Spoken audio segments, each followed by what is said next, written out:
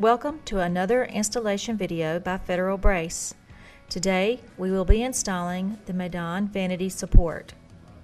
Here we have our granite ready to go with pre-drilled holes for the faucet and the drain. Also ready for installation our sink and faucet. We have all our required tools laid out: a drill with a 3/4 inch bit, toggle bolts, and a level. Not shown here but also needed will be a screwdriver and a drill bit to fit your toggle bolts or lag screws that you are using for the installation. Today we are working again in a small space. Floating vanities are a good way to maximize your space in a small square footage area. They can also provide handicap accessibility when installed according to ADA compliant guidelines. First, you will want to measure the height of your vanity. Standard vanity height is changing today and can be anywhere between 30 and 36 inches, so measure what works for your installation. Then draw a level mark and measure the center of the line. Mark the center of your bracket as well.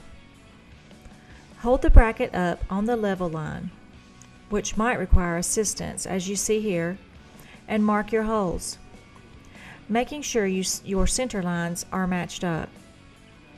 We're installing in an area where a stud is not available, so we are using toggle bolts for our installation.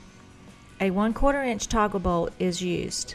The hole needs to be slightly larger, so we are using a 3/4 inch bit to drill a hole. If you are using lag screws and installing into studs, a pilot hole can be drilled with a slightly smaller bit than your screw. The bolts are then inserted into the holes and the toggle is fastened into the end. Place the toggle into the hole and hand tighten the bolt as it must be pulled on while tightening. A lag screw can be hand tightened to hold the bracket in place until a drill can be used. In this video we are using an impact driver to tighten the toggle bolts. A drill can be used on lag screws. Be careful not to over tighten. Adjust for your level and then use a hand screwdriver to tighten down the toggle bolts so as not to break the toggle. You are ready to install your granite, which as previously mentioned has been pre-drilled by a professional. Lay the granite in place and measure to be sure you are centered on the bracket.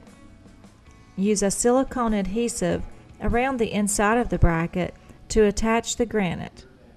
If desired, a thin bead of silicone can be applied to the top flange before setting the granite in place.